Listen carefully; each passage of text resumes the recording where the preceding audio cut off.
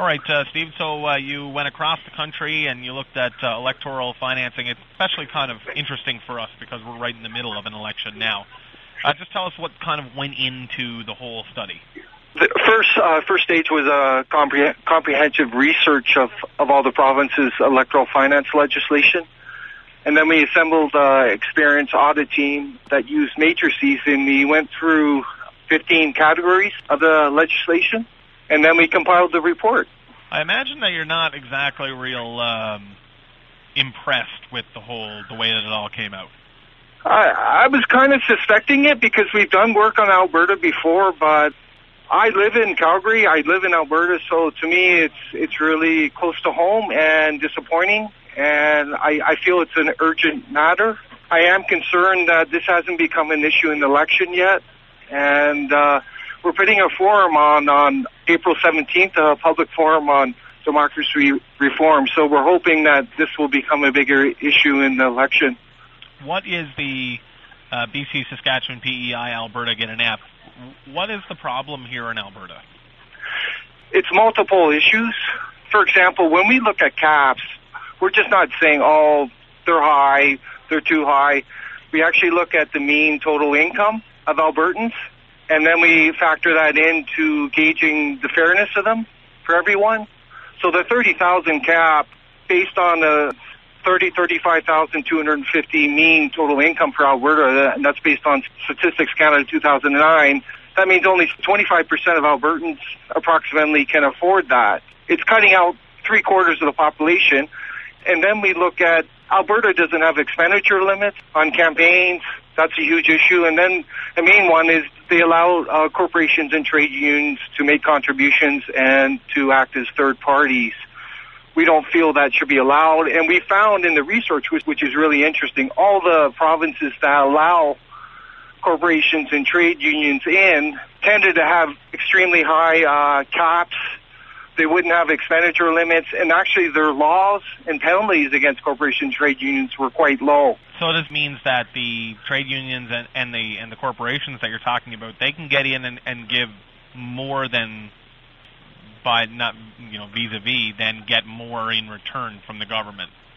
There's suspicion of that, and there's some evidence of that, and that obviously is a concern. When it comes to third-party advertising, and then they're going to have greater say in that because there's more money they can contribute as well, and that's going to impact electoral discourse. Democracy should be about the people. That's what we stand by, but to allow the corporations and trade unions in, it's just displacing that. It's creating unfairness. We should just make it about the people of Alberta. And fortunately, and I say this from a nonpartisan standpoint, there is one party out there of the 9 registered parties, the Alberta NDP, which is promising to ban contributions from corporations and trade unions. I say that strictly from a nonpartisan objective standpoint. Mm-hmm. It's different, though, that the NDP would come out on that because, of course, a big part of the NDP's support is our trade unions. It is interesting because they get, apparently, based on the latest financial data, they're getting about 25% of their donations from trade unions. Well, actually, in February, we did do a comprehensive audit on Alberta. We sent our recommendations to all the parties.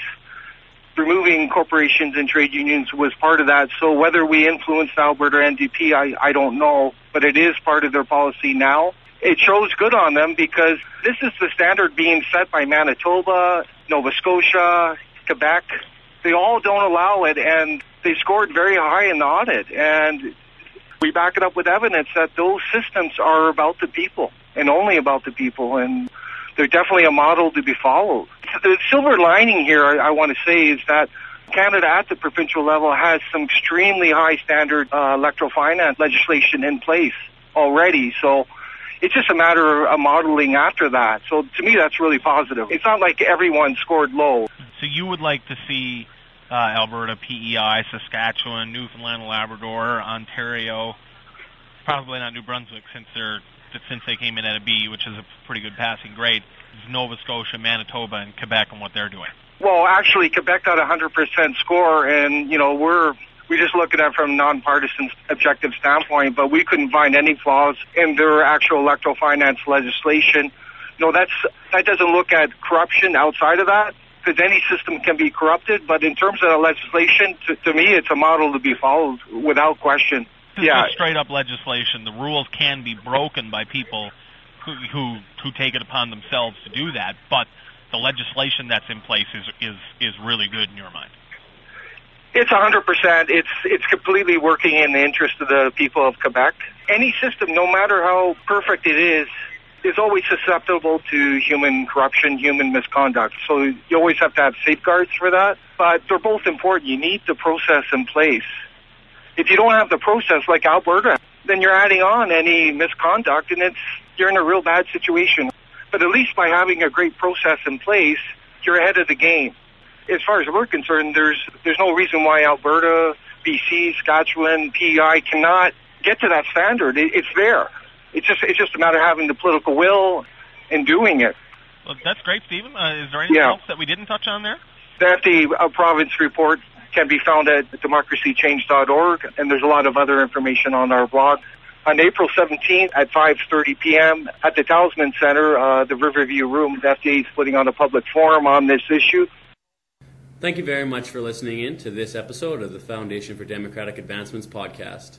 For the FDA to continue to improve democratic processes worldwide, we rely upon your generous donations. To donate to the FDA, please visit our website at www.democracychange.org. To learn more about our mission, vision, and work, you can also visit us on Facebook and on Twitter. Thank you very much for listening, and we look forward to seeing you again next time.